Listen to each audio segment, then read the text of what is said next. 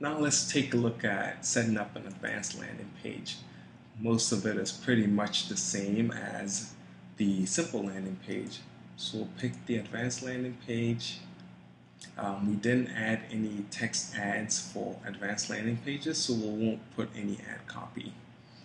The network, and then the account, the cost per click, and then once again you can put your tracking tokens in here. I won't do it in this example.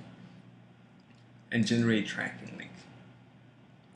So what you'll notice though is that the link here is slightly different from before. Before, your tracking code was a link that had the URL of your tracking domain, but for advanced landing pages, your tracking code is actually your domain name that you're sending the traffic to for the landing page, with some special tokens appended to it. So this is it. And once again, you can also put in keyword tokens. For example, keyword. This works with AdWords. Different networks may have different ways of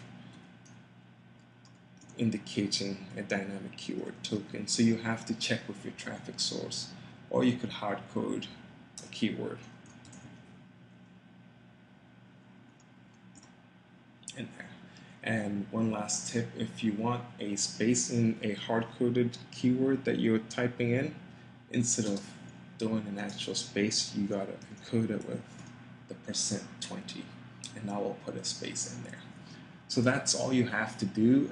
You grab this link, put it into your traffic source where you're buying traffic from, or where the traffic originates, and it will track your campaigns for you.